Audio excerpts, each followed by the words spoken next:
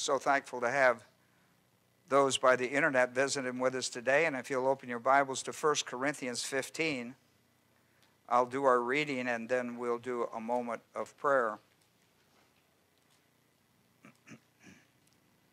We have been in a personal Bible study on 1 Corinthians 15 on the doctrine of the resurrection. Probably other than a message of salvation, which Paul goes into great detail. If you teach anything under the new covenant about salvation, you're going to teach out of Paul's teaching as far as the theology. Paul does a tremendous thing here on the resurrection. One of the things that's really interesting about Paul in his writing is that he was a pastor that had to go through a change of dispensations and covenants. When he started out in his life and his faith, it was under the old covenant and in the Jewish age. And he lived through that transition from the old covenant to the new covenant, from the dispensation of the Jewish age to the dispensation of the church. And all that theology changed. Most of it, he spent his time trying to trace down. Jesus said, when I've come to fulfill the law. So he spent a great deal of his writing on proving that. And that's an interesting thing about studying the life of Paul and his teachings. He has, today is a classic example. I'm at the end now of our discussion. I broke chapter 15 into 6 sections of study. I'm in my 6th section. I'm in verses 50 through 58, but today I'm looking at 55, 56, and 57. He is now closing his argument. You know, Paul is a master of Greek debate. I mean, he was a master of it. Apparently, growing up in a great culture of debate of the language, Paul was really good at it. He was really good at it. For example, he argues that the resurrection, if there is no resurrection of Jesus Christ, there is no resurrection at all. Think about that. I mean, he says it all hinges on him. And he makes a strong argument in the Greek language in verses 12 through 19. He uses 7 first-class conditions in a debate argument. If Christ has not been raised from the dead, then if that's true, then this is true. And boy, did he paint a dark picture. Did he ever paint a dark picture? Now he comes down and he shows you some of the things that he has learned just by going through a change of ministry, of going through a change from old covenant thinking to new covenant thinking, from Jewish age law to a church age grace. And I want to show you, he gives us a look inside his theology change. And very seldom do we get such a clear look at it as we do here today.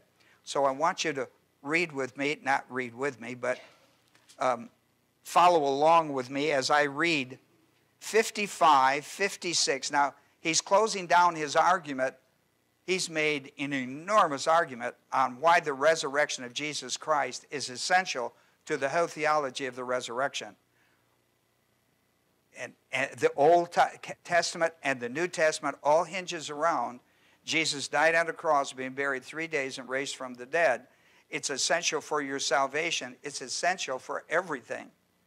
And he lays everything on the resurrection of Christ. All of the theology of the resurrection, which was Old Testament, all of the theology hinges on the resurrection of Jesus Christ. Now watch what he does, because he reaches into apparently one of his authors, one of the Old Testament prophets that he took joy in, that Paul found common ground. He is Hosea. And I'm going to show you why Paul found common ground with a guy like Hosea. Hosea is an interesting prophet of the Old Covenant. Hosea and Amos were prophets to the north kingdom, while Isaiah and Micah were the key prophets to the south kingdom. You know, we had a divided Israel. We had the north kingdom and the south kingdom. Both of them made up the priest nation of Israel. And so he talks about Hosea. Now, why I think Hosea is interesting to Paul is because Hosea writes of God's unconditional love and his justice. And he shows you how God has both. And the story of Hosea, the first 3 chapters of Hosea, is about God's unconditional love. The name Hosea is salvation. And then from chapter 4 through the end of the book to 14, he talks about God's justice. God's justice. And he says they're compatible. These are not opposites. And I think Paul, and when you get to the 4th chapter in Hosea and go through 14, you're talking about the coming of divine judgment upon Israel, because he was a prophet of doom as well as love. And he talks about the 5th cycle coming, and he says it's going to come by Assyria. Now that's really important to Paul's lesson today. He reaches into Hosea, and he pulls out the 13th, out of the 13th chapter, he pulls one verse out, verse 14, in his argument of the resurrection of Jesus Christ. Now here it is.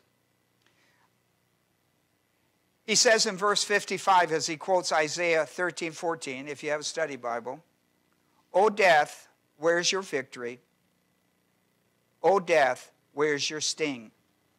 Two questions, right? 2 questions. 2 questions. He answers them in 56 and 57. He answers them. 2 questions, and he gives you the answer. He's going to talk about the sting, and he's going to talk about the victory. Now here's what he says. In verse 56, he talks about the answer to the sting of death. The sting of death is sin. The definite article with it. So he's talking about Adamic sin. In this passage, he's talking about Adamic. I mean, the sting of death, where does death come from? Well, death comes from Adam. Don't eat of the tree, and the day you eat, dying you will die. That's where death entered in the whole business.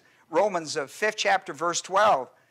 By one man sin entered into the world, and death by sin, and so death spread to all mankind. The sting of death is sin, and the power of sin is the law. See, that was, Paul was so glad that he was out of that mess and into grace.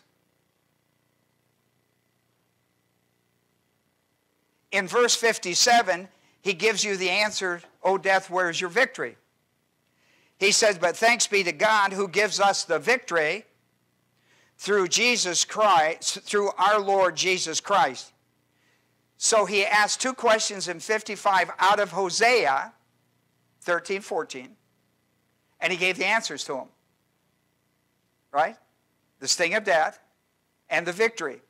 The sting of death comes from the first Adam, and the victory over death comes from the last Adam. Come on now. That's 1 Corinthians 15. He's already covered this. I just quoted 1 Corinthians 15:45. He's already covered that. He has already covered 1 Corinthians 15:22 when he says, "In Adam all die, in Christ all are made alive." See, he's already covered this. So I haven't introduced anything that he hasn't already established theology-wise on. He's now summarizing. But listen to me, what's interesting is he reached in there and took Hosea 13:14 as his proof text. Let's have a word of prayer, and we're going to come back and we're going to dig into this thing. We're going to take a look at this whole thing under the next 4 points. I give you a moment of silence as a believer priest. This applies to these in our congregation as well as those who are visiting us by the internet. You cannot study the Bible in carnality. You get zip. You get human knowledge, but you don't get spiritual knowledge, and you study the Bible for spiritual knowledge. Therefore, you can't study the Bible for spiritual knowledge if you're carnal. How do I identify carnality? Well, you identify carnality by identifying personal sin. It could be mental attitude sins. It could be overt sins or sins of the tongue. Could be any of those. And if you're aware of any, you're to examine yourself and make confession according to 1 John 1:9. If you confess your sin, he is faithful and just to forgive you and cleanse you. This cleansing takes you back to verse 7 where it is talking about salvation. This extension is now given to the Christian life by confession of sin. You get cleansed for sanctification, not for salvation. Salvation and cleansing is in verse 7. Sanctification cleansing is in verse 9. It brings you back to restored fellowship with the power of the Holy Spirit in your life, and that's important. So I'm going to give you a moment. I'm going to give you a moment to do self-examination, confess your sins. Let the Holy Spirit teach you the truth from the Word of God, especially on this subject, the sting of death. Our Heavenly Father, we're thankful today for these that have come our way, both by automobile and internet.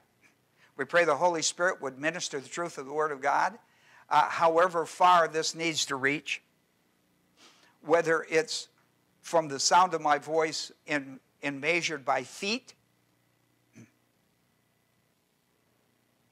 or beyond the mileage calculation. We're thankful, Father, for this opportunity to stand and represent the truth of the Word of God. I pray the Holy Spirit would minister that truth on the sting of death and show us the power of the resurrection in our life. Show us the power of the resurrection in our life. For the power that raised Jesus from the dead, Paul said in Romans the 8th chapter, verse 11, lives now within my own body. The person of the Holy Spirit, and my body's become the temple of God. I'm a mobile church for Jesus Christ. I'm thankful for that, Father. I pray the Holy Spirit would minister to us today in Jesus' name. Amen. Well, our lesson today is going to look at this passage where Paul presents two questions out of Hosea 13:14. And then answers them in 56. He answers about the sting of death, and he answers about the victory. O death, where's your sting? O death, where's your victory? So I want us to look at that. We are at the very end of our discussion out of 1 Corinthians 15. We'll do a few more studies from it before we leave it. But we are pretty close to the end. I took you all the way to verse 58. I held it because of the word therefore. Anytime you see the word therefore, you ask why for. And that's the whole chapter. So when we get there, I'll do a review, see, because he forces me, because he used the word therefore. It forces you to look all the way back and do a summary. So I will do that when it comes time to do that. But Paul, what is interesting to me is how he took Hosea, moved it from an old covenant to a new covenant, how he moved it from the Jewish age to the church age, theologically. That's what stirs my interest, how he did that.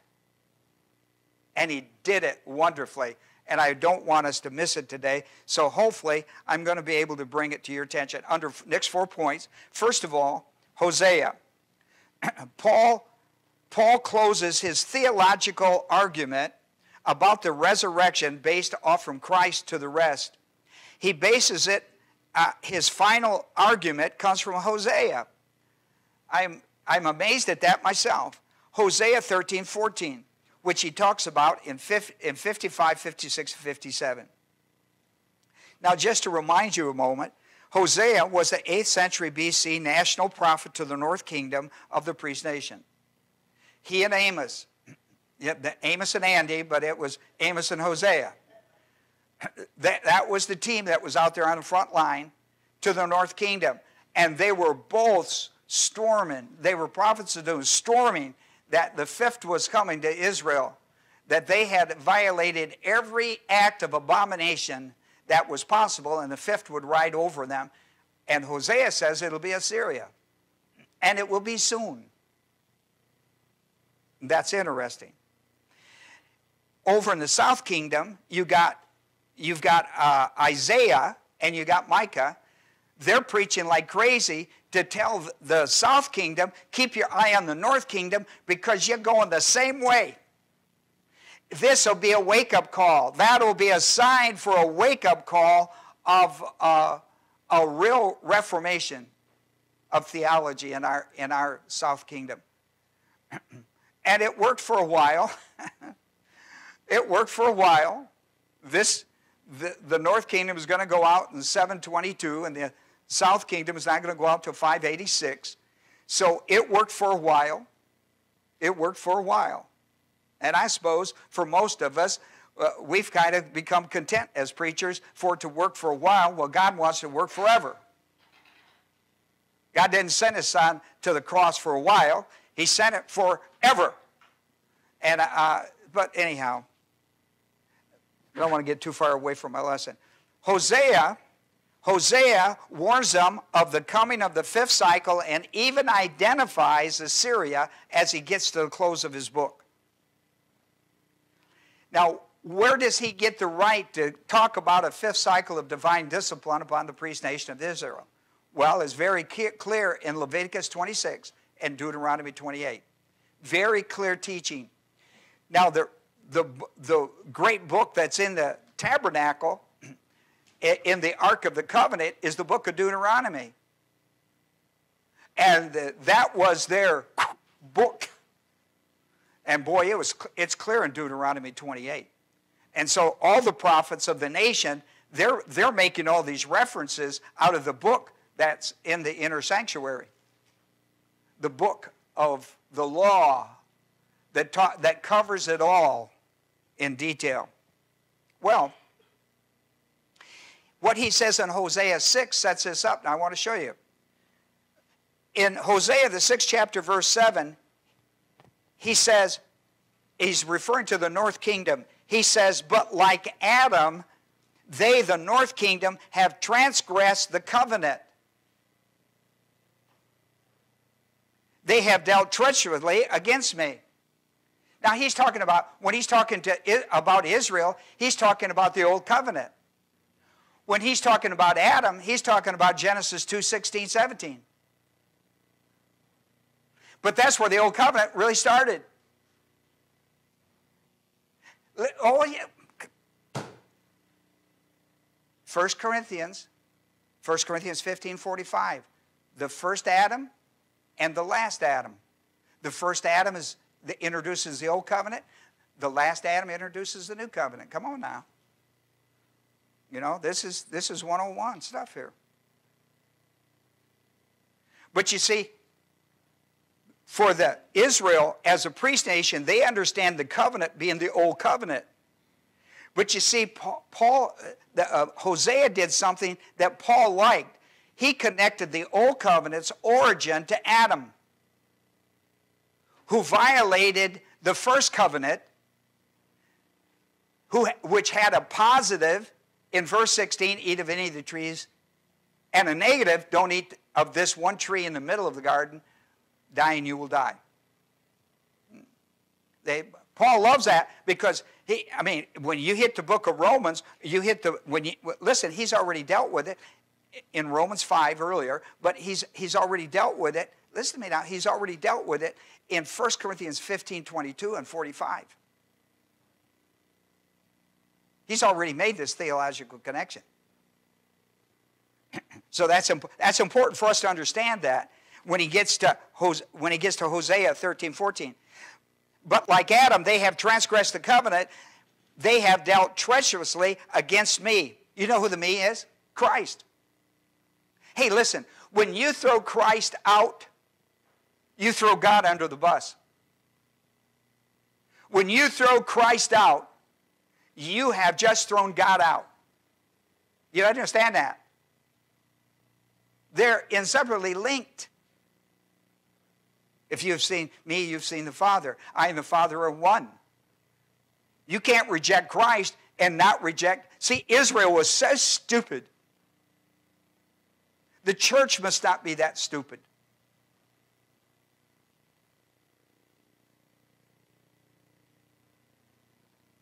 So, listen to what he says on Hosea 8:1. I'm just showing you how all this stuff links up in the book. I'm not going to do a study of the whole book for you, but just showing you some highlights. Listen to what he says in the 8th chapter, verse 1, and then he's going to talk more about it in 9th chapter, verse 3. But here's what he says. Put the trumpet to your lips. Like an eagle, the enemy comes against the house of the Lord. Because they have transgressed my covenant, they have rebelled against me. See that? In the 13th chapter, verse 16, he declares it's Assyria that's coming.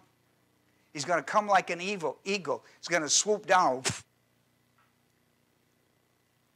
I was standing at my window looking out in the backyard. And the little squirrels were out, they were running, and they just said, "Hey, they're having a good fun time." And I saw something almost like a blink of an eye. I have like a corridor. My backyard is like a corridor. The woods and the house. And like a flash, I saw this thing come from that corridor of vacancy, of space. Come and swoop down and went to,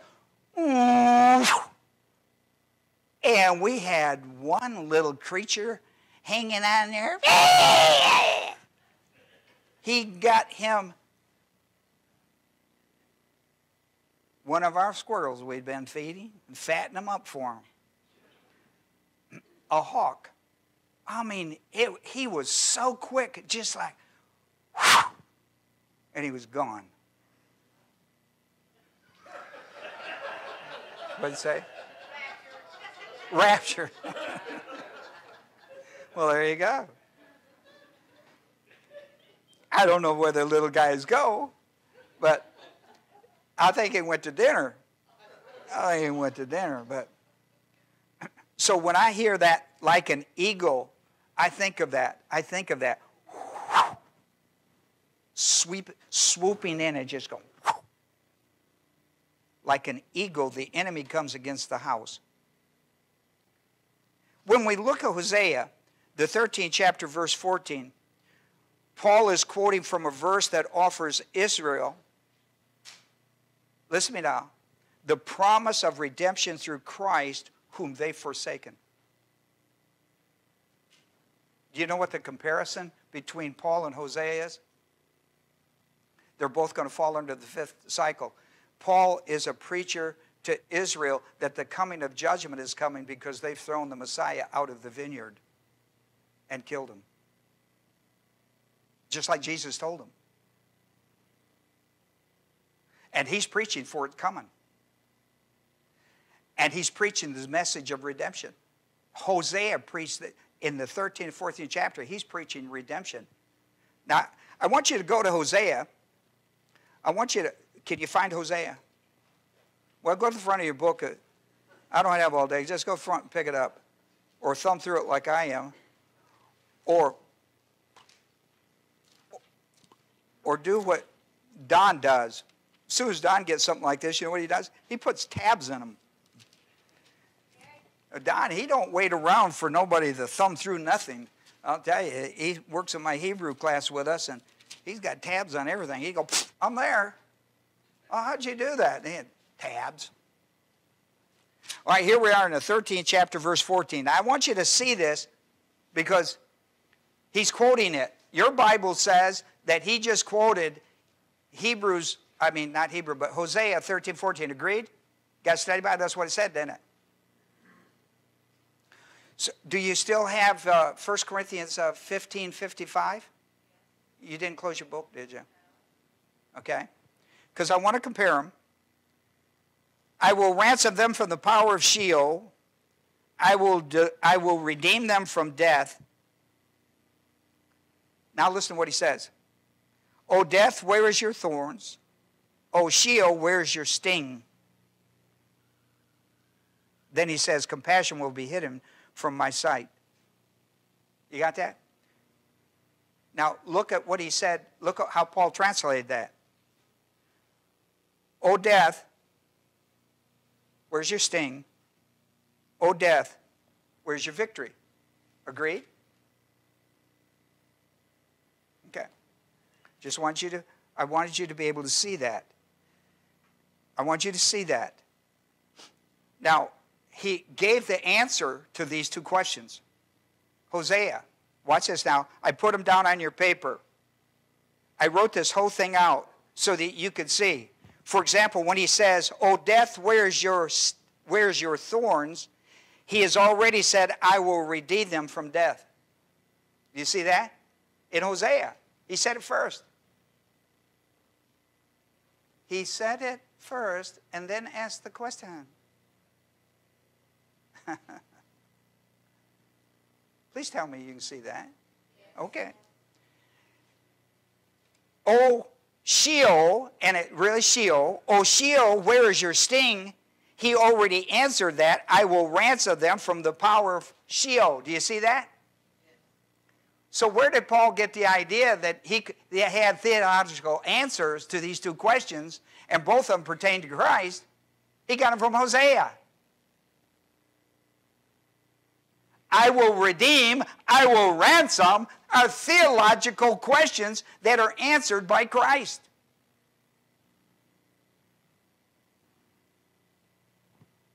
See, I broke them down on your paper to show you how he answered them. See, he asked the question, then answered them. He answered them before he asked the question so that you could get them right. See, a teacher that tells you, I'm going to give you a test, I'm going to ask you two questions, here are the answers. Oh, yeah. And the key word is death and Sheol. So put the one over here with death and put the other one over here with Sheol, and you get an A. I mean, I could have maybe got an A. Not sure, but I think I might have got one if they'd explained that much to me. Do you see that? O death, I will redeem them from death. O Sheol, I will redeem them from the power of Sheol. Do you see that? See, he gave you the answer. And the answer are the key words that's I will redeem and I will ransom. Right? Those are key words. Those are theology words of salvation. Right? This is where Paul is. This is where Paul is, and he understands that those words are based on Christ. And Israel, in the fifth cycle, it's because they have turned away from Christ and thrown God under the bus. Come on. And it's so clear in the teachings of Jesus Christ. It's parable after parable after parable when he talks to Israel. He tells them this and he says, oh, it's going to be the penalty for that. You people want signs? Here they are. The sign of the north kingdom and the south of the sign of the south kingdom. You dummies are going to get it. You can't reject Christ and think you're going to come out smelling like a rose. I don't know that he said the rose thing. Listen, where did Paul get the idea of answering the questions? He got it from Hosea, who answered them before he gave them to him, right? I mean, you know, we think every time God gives us a test, it's a serious, complicated test. Who could ever figure it out? Listen, he gave you the answers before he gave you the test.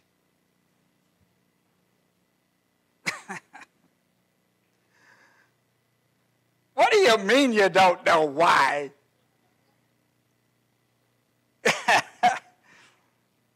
So come on, people. Come on. See, I want you to see what Paul saw. See, I just broke it down. I want you to see what he saw. And he pulls that out of an old covenant, Jewish age, and transfers the theology into the church age and the new covenant. Hooah! That's what you do with the Old Testament. That's how Christ fulfills it. That's how our theology squares up. Paul taught us how to deal with the law and how Christ came to fulfill it, that he is the end of the law, and how you use it to explain new covenant theology. This is good. Maybe only for me, but I'm enjoying it. When the Israelites rejected God's Son as heir of the vineyard, they rejected God and brought certain divine judgment to themselves. In the parable of the tenant, in Matthew 21, 33 through 46, they couldn't get clearer. He sent the prophets. What'd they do? They stoned him and killed him. He sent his son. Certainly they'll listen to the son. Oh yeah.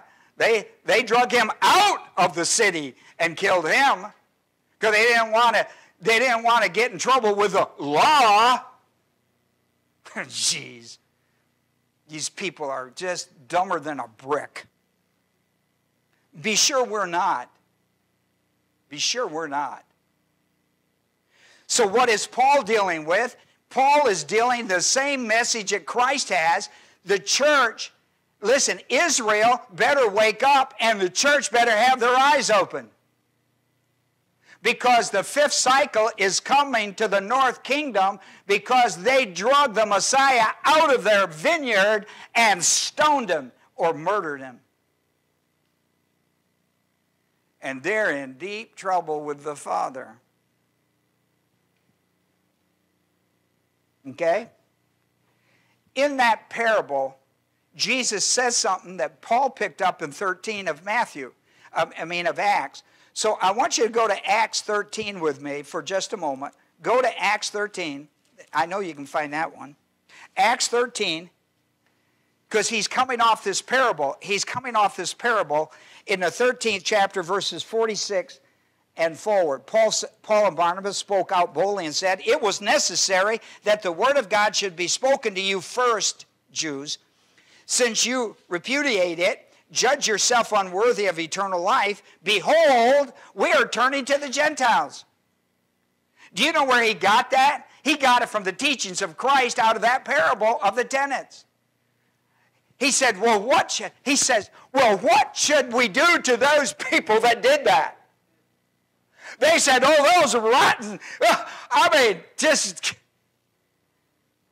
Well, he said, here's what's going to happen.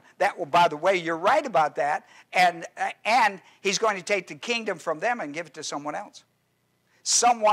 Listen to me. He said, someone who is worthy of divine production. You know who he gave it to? In the 2nd century AD, he gave it to Gentiles, and we have held on to it all the way to the 21st century. Hooah! And it is our responsibility to be sure we take it as far as we're responsible. We are to carry it until Christ returns. That is our responsibility. He put the kingdom in the hands of Gentiles. Who would have ever thought he'd put it in the hands of a bunch of pirates? But he did. And I am privileged. I am privileged to be part of that. So there's Hosea. All right? There's a good look at Hosea. See, most of you'd have looked over there and you'd have seen, well, that comes from Hosea 13, 14, and you would have never looked it up. See how important it is to look that thing up? Oh, you'd have missed one. Here's my second point. Paul translates Hosea 13, 14 differently, listen to me now, differently than the Hebrew text, right? Does Paul in Corinthians, did he use the word Sheol? Is the word victory in Hosea? No, these words aren't there.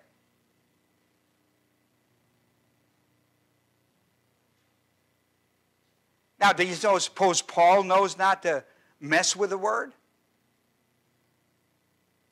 Huh? Oh, yeah. So what's he doing? He's cleaning up theology. He's moving the theology from the Jewish age to the church age, from the Old Covenant to the New Covenant. It's his responsibility. So, we know that what Paul is talking about in 1 Corinthians 15:55 is different than Hosea 13:14. Would you agree with that?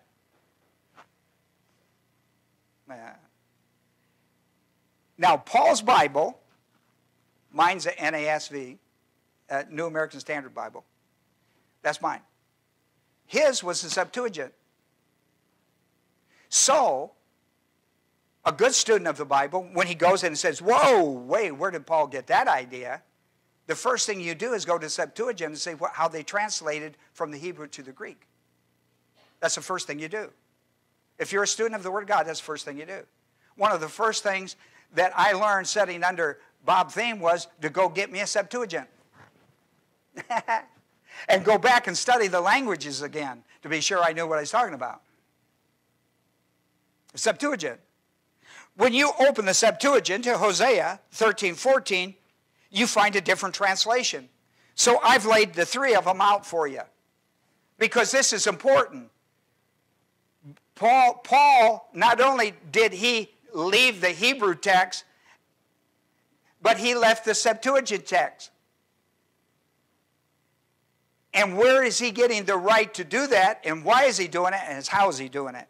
In the Hebrew text, O death, muth, where is your plagues or pestilence? That's because that's part of the fifth cycle of divine discipline. If you read Deuteronomy 28:21, it's part of the 5 cycles of discipline. O Sheol, where is your destruction? We find that word is also carried with the 5th cycle. Listen to me. By Isaiah, interestingly, by Isaiah 28:1-3 and verse 11. If you know anything about Isaiah 28:11, Paul quotes it in 1 Corinthians 14th chapter, verses 20-22. And he's talking about tongues. And he's talking about tongues as a sign of the 5th cycle of discipline.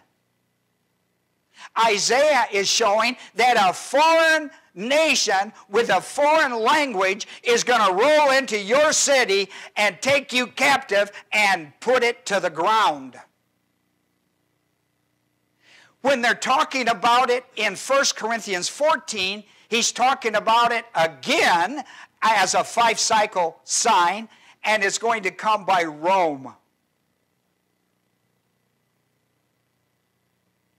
That is the key word, destruction, that is used in the Hebrew text. When you go to the Septuagint has O death, thanatos. That's a key word for death. That's spiritual connotations. Death, where is your penalty?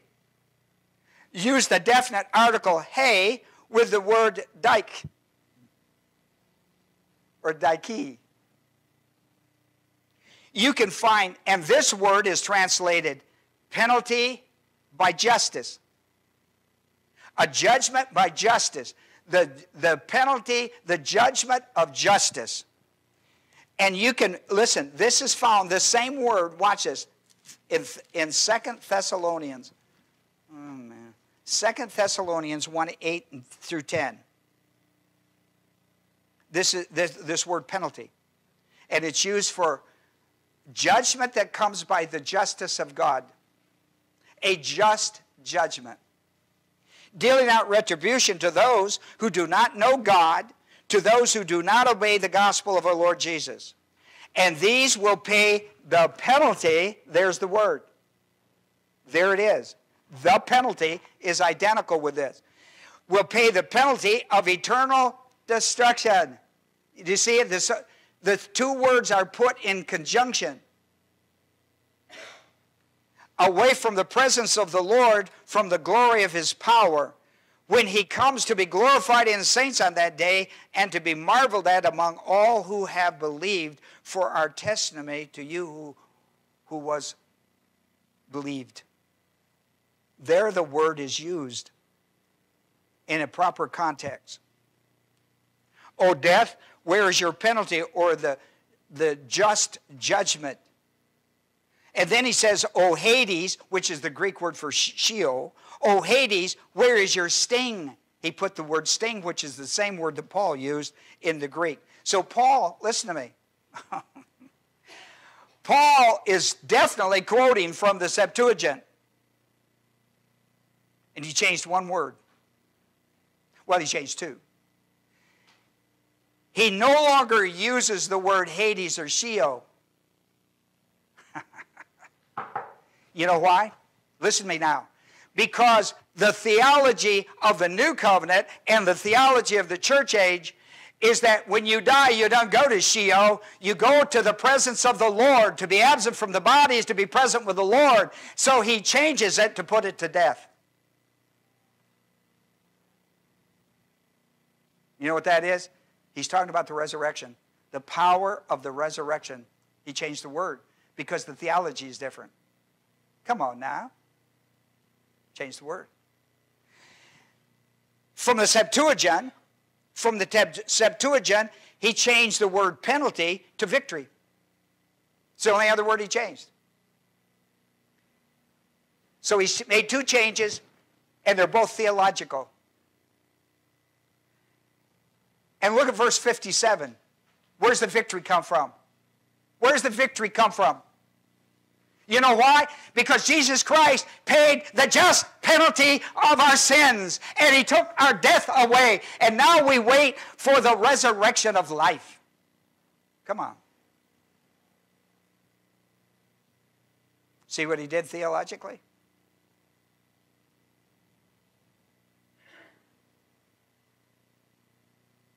Whew.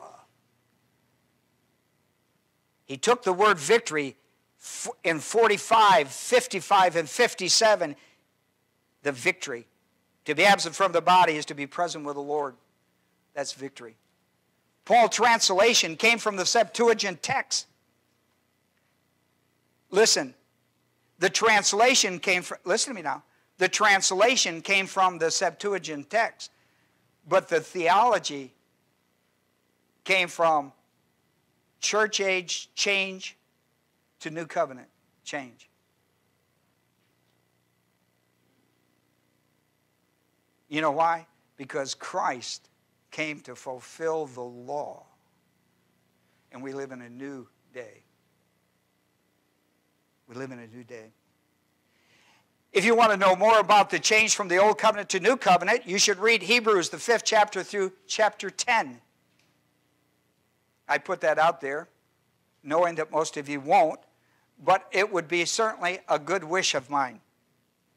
In 2 Corinthians, the 3rd chapter, verse 6, we are told that we, men like myself, people like yourself who go out and put the gospel in front of people, are ministers of the new covenant in the power of the Holy Spirit. We're told that in the 3rd chapter, verses 12 through 18, and he says the reason that should be preached is because of the power of transformation of lives. Do you realize we live in the dispensation when any person that believes the gospel of Jesus Christ, that he died for your sins, was buried, and raised from the dead the third day, get indwelt by the Holy Spirit of God, and transformation is now a matter of choice. Because it's set there, it's already been established in your life to be fulfilled. The Holy Spirit, taking the Word of God, brings transformation to the life of every person who believes the gospel.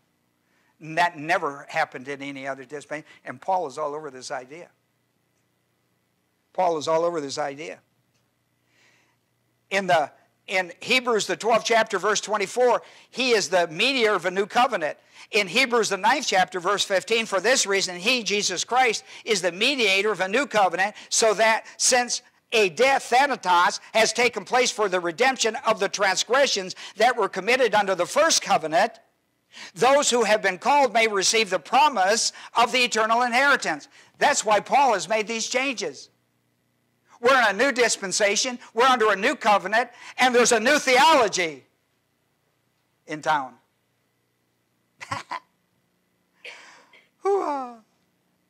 So in my third point, Paul explained the sting of death because of Adam's transgression. Oh, death, where is your sting? Oh, he says the answer, the sting of death is the sin. It's Adam's sin, and the power of that sin is the law.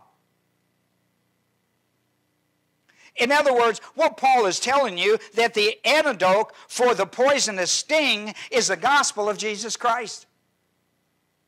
We got a world that is dying, dead, dying. We have the dying dead, and we have the antidote. And it's free. There's no charge to it. It's called grace. You talk about a great health care. That's about as good as it gets, doesn't it? Don't cost you anything. Don't cost anybody anything but God himself and his Son, which is a great cost, isn't it? For until the law, sin was in the world, but sin is not imputed where there's no law. Therefore, just as through one man sin entered the world, and death through sin, thanatos, so death, thanatos, spread to all man. What's the answer? What's the answer? Well, the answer is the gospel of Jesus Christ. That's the antidote. Now listen, here's what Paul is after in his argument. If there had been no Adamic sin, there would be no deaths. If there had been no deaths, there would be no need for a gospel of grace salvation. That's his point. He argued that in verses 12 through 19. But because of the imputation of Adam's sin, which Paul describes in Romans 5:12 as being spread to all mankind, being spread to all mankind theologically is the imputation of Adam's sin. But because of the imputation of Adam's original sin, the human race doesn't have to do anything to die, but has to do everything to live. So you're born dead. Okay. And finally, when Paul talks about victory, he talked about it in verse 22 of the 15th chapter, verse 22. He said, in Adam all die, and in Christ all will be made alive. Death, oh death, where is your victory? Where is the victory over the judgment? Where is the justice over the judgment? It's on the cross. It's on the cross. It's on the cross. And that's where victory. When you go to the cross of Jesus Christ and where he took the judgment for your sin, when you go there and willfully and freely accept it by faith, you enter into victory. You are now not a victim, you are a victor. You now have the ability to be a conqueror and a more than a conqueror in Christ. Come on now. Come on. So, listen to how Paul closes out verse 57. But thanks. But you know what that word is in the Greek? It's charis. It's charis. Charis is the word for grace. And when he says that, it doesn't mean thanks. It means have a grace attitude of praise. It means have a grace attitude of praise. He didn't use the word thanksgiving. Well, that's where we get the word Eucharist. It's got the EU on the front of the word grace. He didn't put it there. Put the word charis. It means, see, he's explained 55, 56, and now 57, and he's closing it out. But thanks be to God, because of his great grace orientation, our great grace orientation to what God has done for us in Christ. But thanks be to God who gives us a victory through our Lord Jesus Christ. If it gets any better than that, I don't know what I'd do. Whew. All right. Let's have a word of prayer. The men will take the offering. We'll take a 15-minute break, go downstairs, have some coffee and donuts or whatever is down there. Let's pray. Well, Father, we're thankful. What a great picture of theology Paul painted out of Hosea 13:14. Maybe the next time we go into that Old Testament and we see some of the things there that are Christ-oriented discussions, so we can bring it out of the Jewish age, out of the Old Covenant, and bring it into the theology of the New Covenant of the church age, and not be wrong about it. And Paul gives us a great example of how to do that. It's all about Christ orientation, keeping it all about grace, depending on the Holy Spirit to teach us the truth, and the truth set us free. We pray for our offering today. We'd be good stewards of it, Father. Just may we always be good stewards of it. Spend a little on ourselves and spend the most to reach the world for Christ, because we're leaving. I believe the train is pulled out of the station. We're just waiting. Waiting for it to stop at our pickup place when we can board it. We're thankful for it. May we be faithful. May we be faithful till you come. In Jesus' name, amen.